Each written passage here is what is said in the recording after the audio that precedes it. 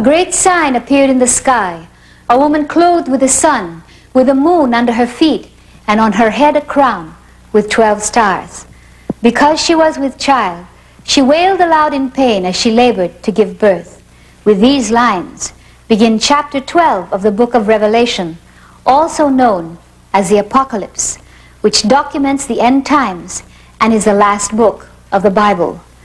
Enraged at her escape, the dragon went off to make war on her offspring, on those who keep God's commandments and give witness to Jesus. He took up his position by the shore of the sea.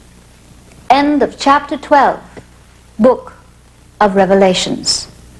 Welcome to the woman clothed with the sun. The sanctuary, what is now commonly identified as La Salette, is located on the lower slopes of the French Haute Alps.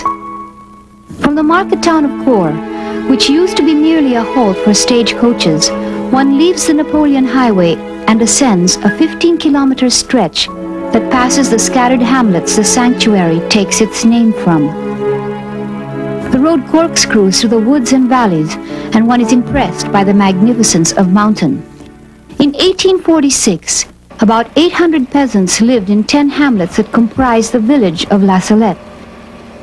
Enclosed within a formidable ring of mountains, approximately 1,800 meters above sea level, effectively isolated from the rest of the world, they lived in severe poverty, subject to a succession of bad crops and epidemics.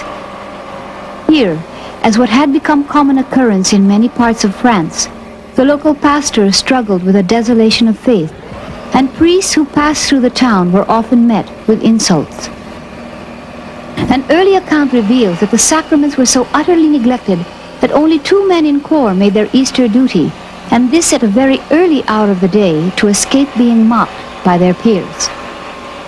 On September 19, 1846, Maximon Giraud, a talkative, hyperactive child of 11, and Melanie Mathieu, a taciturn 14-year-old adolescent, both impoverished, illiterate, and barely acquainted with one another, drove their herds to pasture up the lonely heights of the Gargas. It was the day before the Catholic feast of Our Lady of Sorrows, but at that time it meant nothing to the children. That afternoon, they fell asleep in the hollow of a dried-up stream, and upon waking, scrambled up the slope to check on their herd. Returning to the campsite, they were amazed to see a brilliant globe of light at the bottom of the ravine. They said it seemed as if the sun had fallen there. The light swirled, growing in size, and opening disclosed within its midst a woman, her face in her hands, seated in the attitude of deep grief. Maxima was later to say that the lady was like a mother beaten by her children who escaped to the mountain to cry. When he tried to explain the nature of the light, he said it was more brilliant than the sun, and that there were not one but 2 globes of light, one which completely enveloped the lady and one which was the lady herself.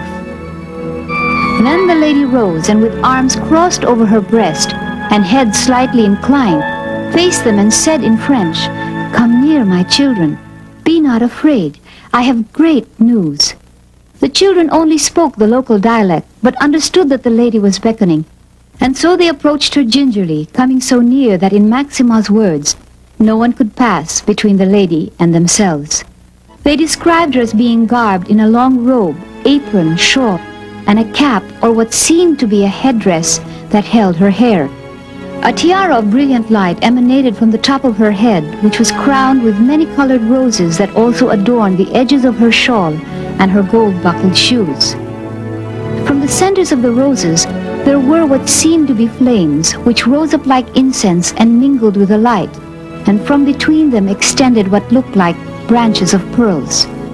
A heavy chain, which fascinated Melanie because of its lace-like appearance, rested on her shoulders, and from a smaller chain around her neck hung a crucifix with a hammer and pincers on either side of the crossbeam. Many years later, upon being shown an artist's rendition of the Lady of La Salette, Maxima declared that the headdress, mantle, and clothing represented in the picture were really not clothing but light, and that what attracted him most was the cross, for it stood out, as did the luminous figure of the Christ. Her tears fell continuously, and as she spoke, her voice was so sweet that according to Maxima it seemed he fed on it. And though they hardly understood her, the words were engraved in their minds. If my people will not submit, I shall be forced to let fall the arm of my son. It is so strong, so heavy, that I can no longer withhold it. For how long a time do I suffer for you? If I would not have my son abandon you, I am compelled to pray to him without ceasing. And as to you, you take not heed of it. However much you pray, however much you do, you will never recompense the pains I have taken for you. 6 days I have given you labor, the 7th I have kept for myself, and they will not give it to me. It is this which makes the arm of my son so heavy. Those who drive the carts cannot swear without introducing the name of my son. These are the 2 things which make the arm of my son so heavy. If the harvest is spoiled, it is all on your account. I gave you warning last year with the potatoes, but you did not heed it. On the contrary, when you found the potatoes spoiled, you swore. You took the name of my son in vain. That will continue to decay, so that by Christmas there will be none left. Melanie, who did not quite understand the lady's words, turned questioningly to Maxima. The lady seemed to notice this, for she said, "Ah, my children, you do not understand? Well, wait, I shall say it otherwise." And continued, but this time speaking in the local dialect.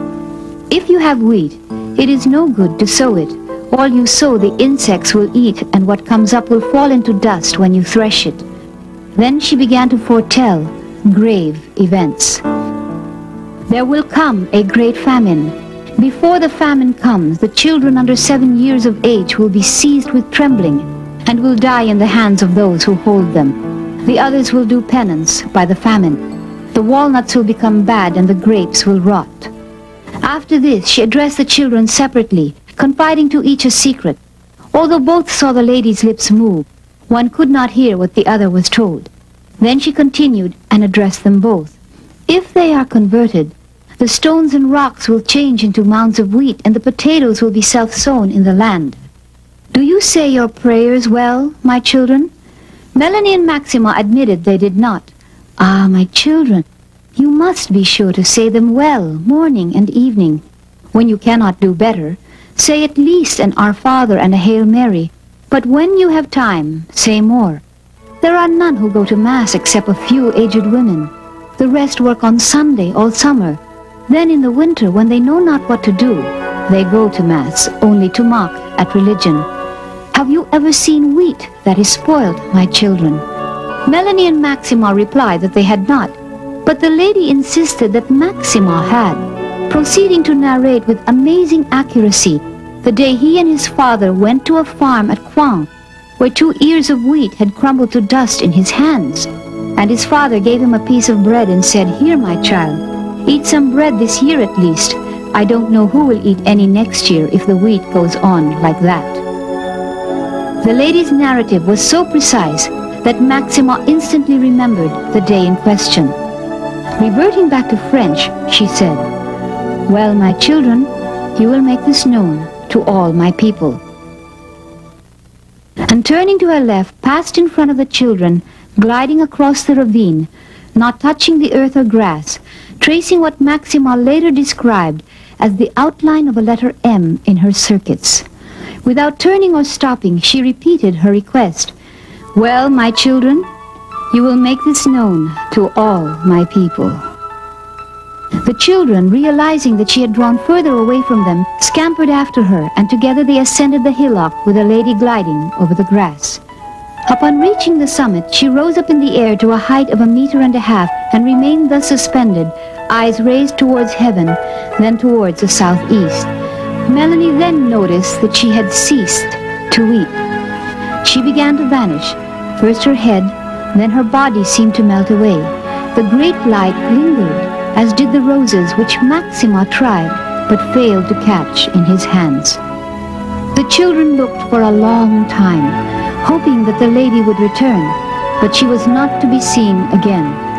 Melanie commented to Maxima that perhaps they had seen a great saint, To which Maxima replied, "If we had known it was a great saint, we would have asked her to take us with her." At dusk, the children descended to the village, and it was the light-hearted Maxima who informed both of their employers about the events that transpired. And soon the children were surrounded and questioned. Even the normally sullen and unsociable Melanie responded to their queries, and all were amazed to hear both children recite the lady's messages in French, for it was common knowledge that neither of them had any command of the language. Years later, Maxima was to recall that though he could only speak the French-Italian dialect, after he came down from the mountain, he was able to converse and answer in fluent French all the questions put to him. That night, though she hardly knew any prayers, Melanie was on her knees, and the next morning the two were sent to the village pastor. Owing perhaps to the great ignorance of the two shepherds, an ignorance that ruled out the possibility of invention, Father Perrin believed the visionaries instantly. With the exception of the parish priest of Pomat, this reaction would be most uncommon among the parish priests of subsequent apparitions.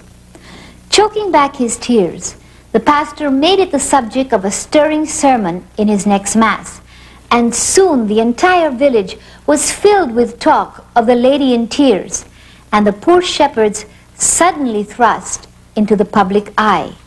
Thus, with the great news of La Salette, began a series of controversial public apparitions that would reoccur well into the final years of the 20th century.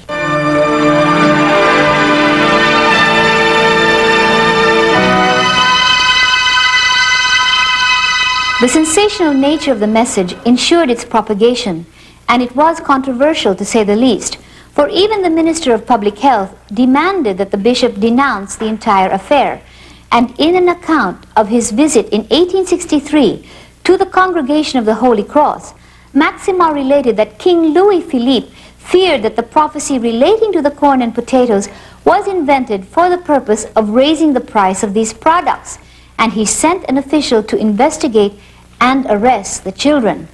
Melanie and Maxima were detained, harassed, mocked, and subjected to continuous questioning from civil authorities, journalists, pilgrims, and representatives of the church, but they remained firm, ignored all threats, and refused all bribes. Although they often had disagreements because of the notable differences in their character, they were one with regards to the apparition, and until their death were never to retract or contradict any of the facts of their common account. Prior to the event of La Salette, those who had been favored with apparitions were from religious orders, and with the exception of Juan Diego of Guadalupe fame, they were merely the object of rumor and not of scrutiny, as was the case of the visionary of the miraculous medal. Now, all of a sudden, the public had for the first time access to actual visionaries, could see them, hear them, and touch them. From that time on, all such apparitions would be characterized by crowds who would besiege those whom they thought had been privileged with a glimpse of eternity. The message of the lady began to have an effect. People began to scale the mountain in amazing numbers to pray at the ravine and draw water which had begun to flow from the once dried-up spring. Among the villagers of La Salette and neighboring towns, violation of the Sunday rest ceased, and there was an increase in attendance at Mass. Swearing and blasphemy were suppressed, and pilgrimages to La Salette had also sprung up quite spontaneously. Numerous conversions were also reported. La Salette was quickly beginning to acquire a reputation for the conversion of the most hardened sinners. One of the first was Monsieur Giraud, who, though at first angry and disbelieving of what he considered his son's prank, was touched when the boy later revealed the lady's knowledge of the forgotten incident at Coin. He too ascended the mountain, drank from the spring, and was instantly healed of his asthma. In a year's time, 100,000 pilgrims had been to La Salette, and on the first anniversary of the apparition, 60,000 people made their way up steep mountain paths that were as yet impractical for wagons. But even more astounding were the rapid succession of reports of miraculous cures of the blind, lame, dying, causing a sensation not only in France, but all over Europe as well. 23 miraculous cures attributed to the intercession of the Lady of La Salette were documented and examined by the commission assigned by the Bishop of Grenoble. The church had remained silent, and in an effort to keep its distance, had almost immediately transferred the old Abbé Perrin away from the parish and replaced him with a younger priest of the same family name. But on September 19, 1851, after 5 years of intense, persistent inquiry, Bishop Brouillard of Grenoble declared as authentic the apparition of the Blessed Virgin to the 2 children on a mountain in the chain of Alps in the parish of La Salette. It was not an easy decision for the bishop to make, and he had hesitated to do so, for religion had by now become a very sensitive subject, and at times could not be considered apart from political issues. Aside from this, the liberal and rationalistic press had a field day mocking and bitterly attacking what it considered a return to outdated church practice. It bewailed the ignorance of a people who, in an age of scientific truth, acknowledged such superstitious medieval notions. But the entire countryside had been stirred, and surprisingly enough, a few weeks earlier, a petition had been drawn up and signed by 140 persons of the clergy, requesting the bishop to declare in favor of the apparition. This, even though some had already been affected by so-called advanced ideas of faith that later became known as modernism. Only 21 years had elapsed since the Virgin had appeared to the unidentified visionary of the miraculous medal, and in her lifetime, Catherine Labouré was to see the effect of the lady's promise to always keep an eye on her children. But unlike Catherine, and much later Bernadette Soubirous, who would be the visionary of Lourdes, the 2 children did not go on to become saints, at least not in the sense it is now commonly referred to. But the original translation of the word was derived from the early Christian martyrs and meant witness, one who by his or her actions bore witness to the truth of Christ. And if used in this sense, despite the world's perception that they were failures, then the lives of Melanie and Maxima were testimonies of this truth. They had completed their mission, had done as the lady had asked, were nothing more than channels, and in doing so had been thrust from obscurity into the limelight to become the focus of controversy as well as of overwhelming adulation. In the 4 years that they were subjected to almost ceaseless interrogation, they were hardly ever on their own. Sent to be educated by the nuns, they had great difficulty with their catechetical instruction. But mystified interrogators with their deep theological insights. For example, when it was suggested that they had been deceived by the devil, Maxima simply replied that the devil did not have a crucifix and would not forbid blasphemy. Melanie also replied that the devil would not carry a cross. And when the priest interrogating her retorted that the devil had carried Jesus onto the mountain and the temple and could very well carry his cross, the 14-year-old with great assurance replied, "No, monsieur, no. God would not let him carry his cross like that. It was on the cross that he died. It is on the cross that he saved the world." However, they both had great difficulty handling the bewildering succession of events. Neither of them ever married, and had to suffer all their lives from close scrutiny of their characters, and oftentimes endured public dissection of their faults and failures. Maxima struggled with the impetuous excesses of his temperament. As a child, he was so hyperactive that even during the conversation with a lady, he couldn't keep still. He kept taking his hat off, putting it on again, and spinning it around on his stick, and even kicking at the stones around the lady with his foot. Talkative, restless, and incapable of sustained concentration, he entered but found he had no vocation to the priesthood. He then traveled to Paris and elsewhere in attempts to study or try several other lines of work, none of which amounted to anything. A spendthrift and careless with money, he tried to keep his identity a secret, but was often exploited. However, despite his faults, he impressed others by his humility, devotion to prayer, and purity, for he had a horror of indecent language, double-meaning words, and jokes. In his struggles with temptation and despair, he declared that the remembrance of the apparition gave him the strength of God, as did his daily rosary and devotion to Saint Joseph. Though burdened with debt, he refused to accept money forced on him by pilgrims, for he did not sell the words which the beautiful lady told me to make known to all her people. He returned to the village of Kor, suffering from nervous asthma and heart disease.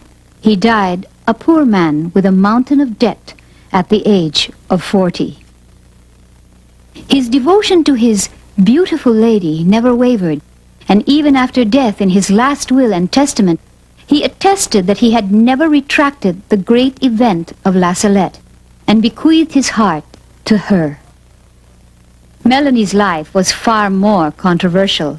Uncommunicative and morose as a child, it would be easy to dismiss her as a crabby and overbearing woman, for she had many detractors.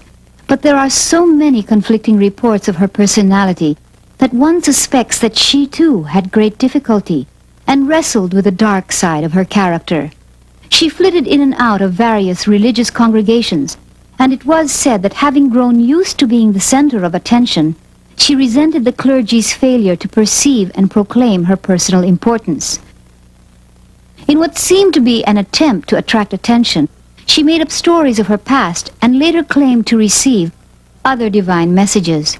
She also allowed herself to be exploited and manipulated by her various spiritual directors, publishing a written account of the apparition which included what she claimed was a secret entrusted to her by the Virgin, and alleged that she had been instructed to keep it secret only till 1858. This was a far contrast from her attitude as a young girl, when with amazing strength of character and tenacity, she refused to divulge the secret. One wonders if this had finally become a burden, as she often wrote and spoke of apocalyptic events to come.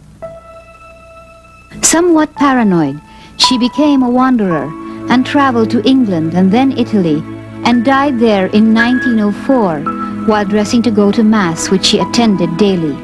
However, like Maxima, her purity too was unquestioned, and she impressed others with her tender piety, asceticism, and spirit of penance. Perhaps Maxima had summarized their lives best, when after telling a group of pilgrims about the lady, he lamented and said, "She was raised up and disappeared, and left me, I, with all my shortcomings."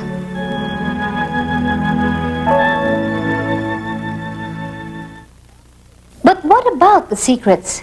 Accounts say that it had only taken Maxima a few minutes to write his down, and that afterwards he threw the paper in the air and joyfully exclaimed that he was now completely free, for if anyone had any questions, they could ask the Pope. However, Melanie had taken a much longer time, and her secrets covered 3 closely written pages. While writing, she asked what infallibly meant and how it was spelled, and also asked how to spell polluted cities and Antichrist. Those present when Pius IX read their letters stated that while Maximus amused him, Melanie's caused him to puff out his cheeks, compress his lips, and say, "There are dangers that threaten France, but France is not the only guilty one. So is Italy, Germany, the whole earth. I have less to fear from open impiety than indifference. It is not for nothing that the Church is called militant, and here you see its leader." Because of this, there was speculation that the secrets had influenced the course of events within the Church. Perhaps a post-mortem of that period may shed some light on this. By the time the Pope had received the secrets, the Catholic Church had again undergone tremendous persecution and change. This time, much of the focus was on the person of the Pope himself and the role of the papacy. The popular and newly elected Pius IX had been considered a liberal who believed in free institutions. Moreover, he was regarded as an Italian nationalist and worked for the unification of Italy. But he was also a devoted priest and was soon torn between his patriotism and his religion. National sentiment wanted him to declare war against Austria, and he spent hours in prayer, agonizing over the divergence of his two duties, and finally decided to give full account of his stewardship to the Catholics of the world and secure the unity of the Church. This, of course, made him unpopular with his countrymen, and 2 years after the apparition at La Salette, in October of 1848, the premier of the Papal States was assassinated, and on November 16, Italian nationalists, led by Freemasons, Marxists, and freethinkers, marched on the Quirinale, then the offices of the Pope, with demands that would deprive him of all power to protect the temporal interests of the Church and compel him into declaring war.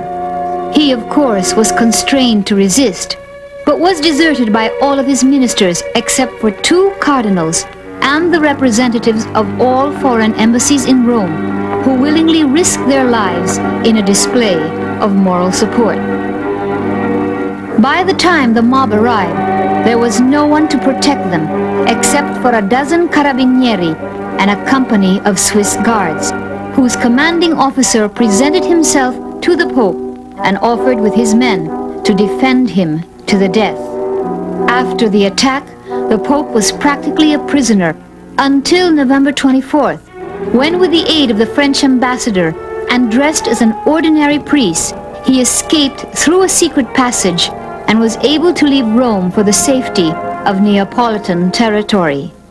He had tried to be modern, liberal, and progressive, and though he explored all possible directions, his experiment failed, cost him the loss of temporal power, and left him disillusioned and antagonistic towards the liberalism of the day. His worst fears were fully realized, for in the next 18 months there would be bloodshed in nearly all the capitals of Europe.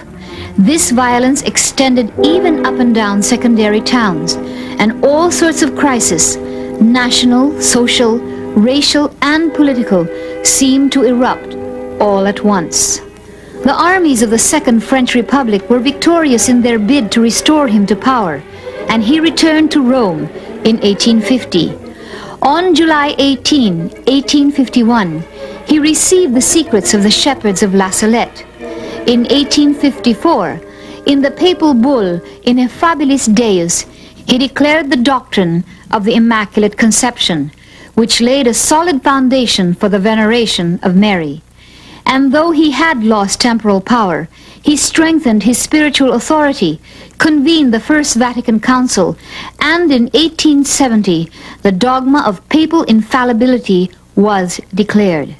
This doctrine taught that when the Pope was speaking with authority on matters of faith and morals, he was guided by the Holy Spirit and could not err. What is intriguing is that the accounts of Melanie inquiring about the word infallibly, as she wrote the secret, were recorded in 1851, 19 years prior to the declaration of the dogma. Years later, when the superior of the La Salette missionaries, in a private audience with the Pope, inquired about the secrets, the Pope replied, "So you want to know the secrets of La Salette? Well, here they are. Unless you do penance, you will all perish." The following are excerpts taken from the brochure that Melanie was supposed to have had printed in 1879 at Lecce, Italy, with the approval of the bishop.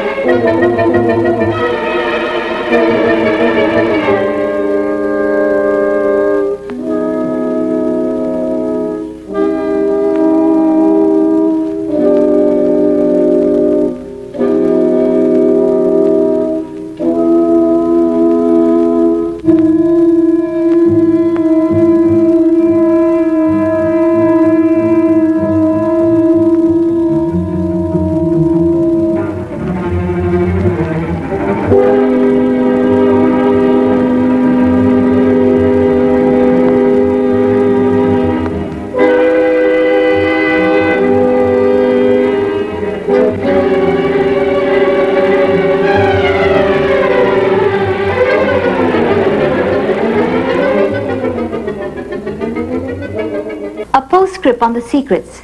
Melanie had written them down 3 times in 3 different periods, and supposedly each time there were changes that would reflect the style of her current spiritual director. It is thought that she wrote to please them.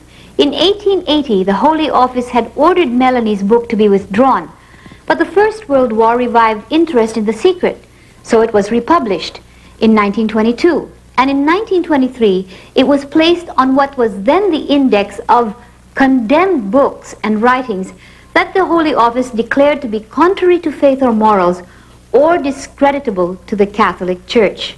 However, in 1966, in the reign of Paul VI, the index was declared to no longer have the force of law in the Church, and Melanie's secret was back in circulation.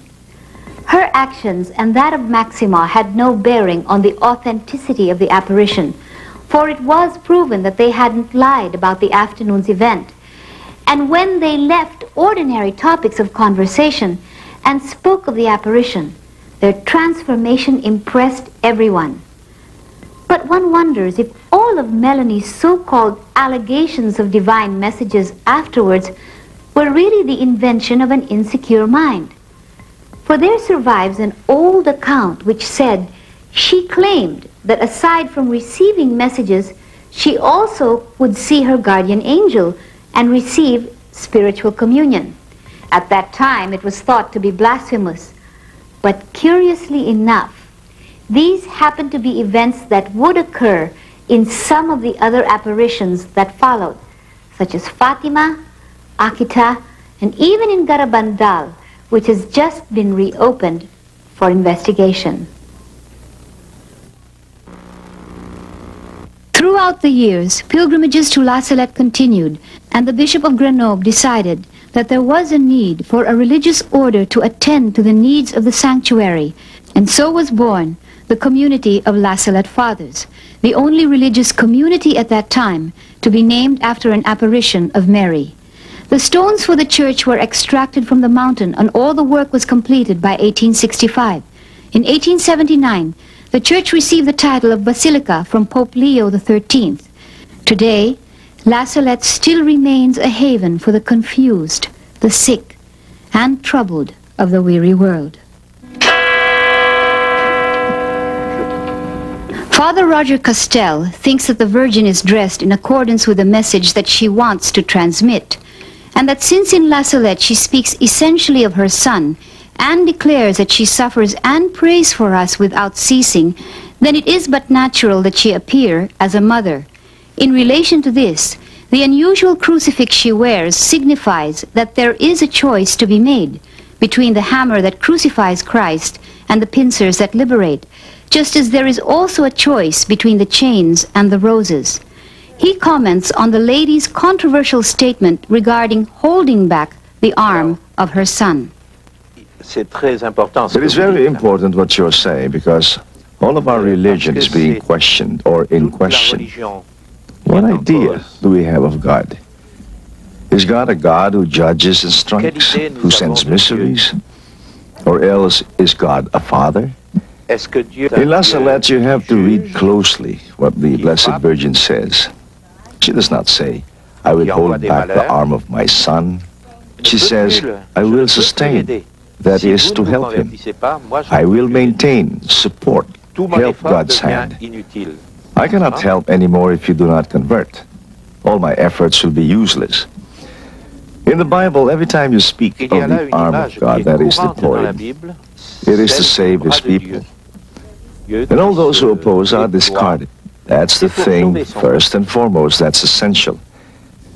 Here, with the pilgrims that we meet, our work is precisely to make the pilgrims pass from the idea of a God who sends catastrophe, who judges, to an idea of God who loves, to a Father who waits, who expects love on our part, one who invites us to a great liberty, a great freedom.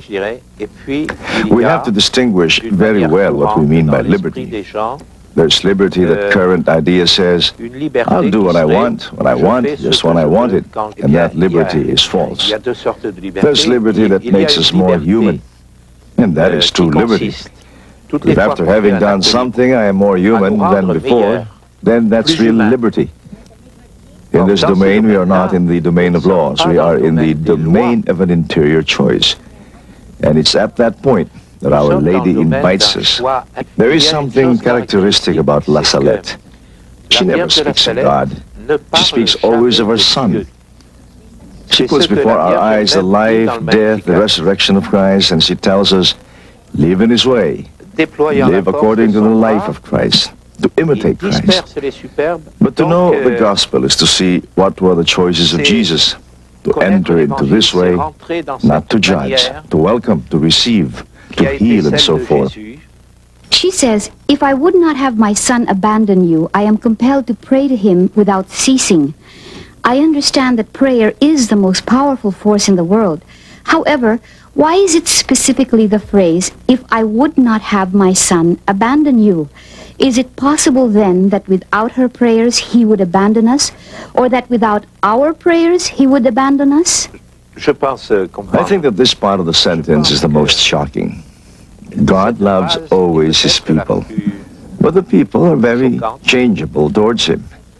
And all the time God says in the Bible, because my people have abandoned me, because my people have sinned, I cannot do anything because I gave them liberty.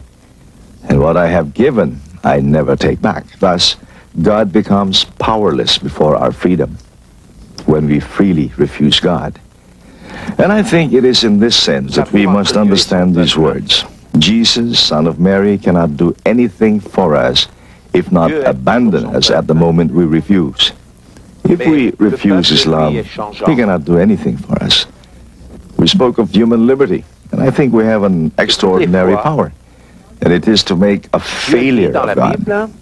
God gave us liberty, but if we refuse His love, God now becomes totally powerless. There's always a problem of our liberty or our freedom. God respects us infinitely. He never obliges us, no matter what.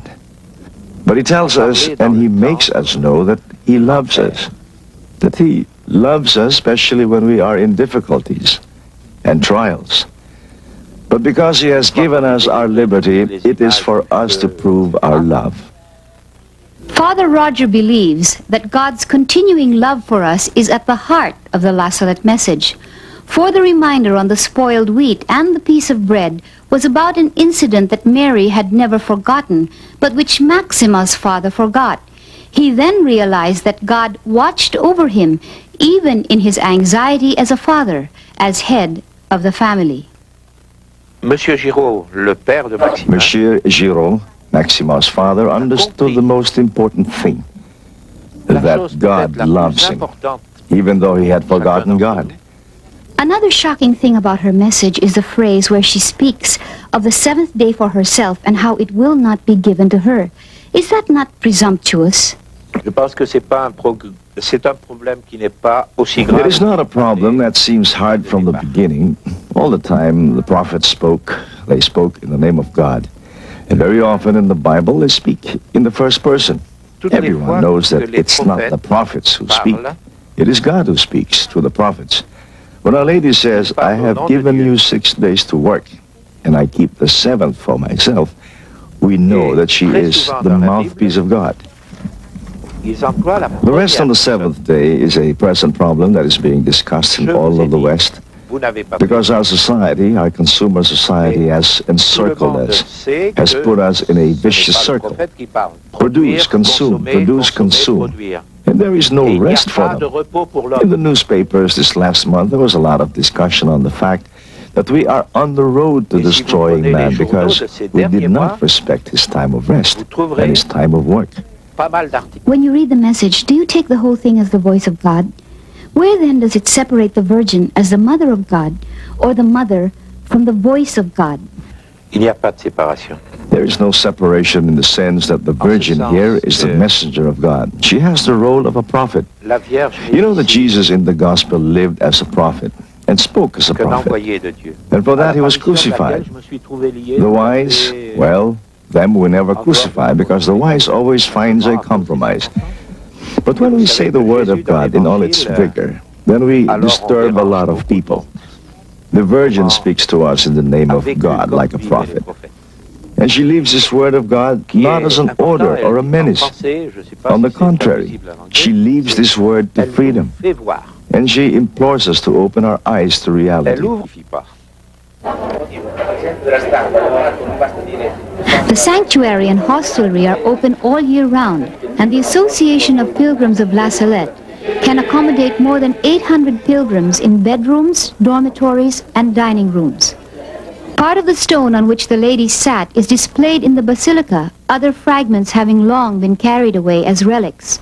The message, too, has been carried by the missionaries of La Salette from the congregations in Europe, America, Africa, India, Madagascar, and the Philippines. And on summer nights, the solitude of the mountains is interrupted by the echo of voices that sing out a response to the call of the woman in tears.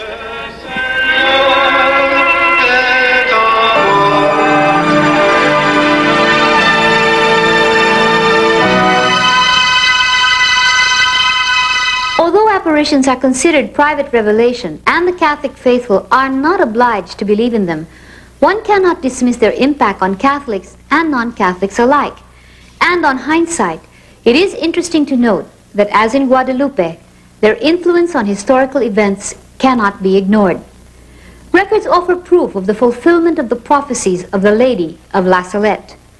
The winter of 1846 was unusually severe, and in the canton of Cor, potatoes were scarce, and by Christmas there were none left. Wheat was costly, and bread became so rare that rough bran was used as a substitute. At the opening of the English Parliament in January of 1847, Queen Victoria reported that the potato famine in Ireland, which had begun the year before, the year of the apparition, had been so severe that the loss of this staple crop had caused a terrible increase in the loss of lives. In 1849, the vines withered and walnuts and chestnuts, which were a staple food, became moldy throughout France. And in 1854, there was an outbreak of cholera which was complicated by fever, and little children everywhere were seized with a violent chill, trembled all over and died after 2 or 3 hours of agony. In 1856, the French newspaper Constitutionnel reported that though the complete list of deaths in 1855 had not yet been completed, the deaths of at least 80,000 persons were caused by the high price of food. In other words, starvation. And conservative estimates report that throughout Europe from 1854 to 1856, as many as 1 million persons died of the same cause. Thus, the lady's admonitions unfortunately proved to be true and gave just cause for her tears to fall. In the last part of that century and on to the next, the prophecies that we know of that were revealed were also fulfilled, as exemplified by those of Fatima. Initially, the apparitions seemed to be isolated incidents, related only to events within the locality of the apparition site. However, as they progress, patterns emerge, designs surface, taking form, expanding, growing in clarity and detail with every apparition, until bit by bit, as we will see, a stupendous tapestry emerges, vivid, startling, and compelling. While the themes of prayer and penance for oneself and for others will continue to resound with increasing urgency, so likewise will the theme of hope. For the Virgin will hereon in manifest herself in the darkest periods of human history, holding out in anguished times the hope of salvation through prayer and conversion. Come to the foot of the altar. Here great graces will be poured out upon all who ask for them with confidence and fervor. They will be bestowed upon the great and the small. To a world bent on its own destruction, she will offer again and again refuge in prayer and in a life lived in union with God. For this was the great news of La Salette. If they are converted, the stones and rocks will change into mounds of wheat, and the potatoes will be self-sown in the land. Well, my children, you will make this known to all my people.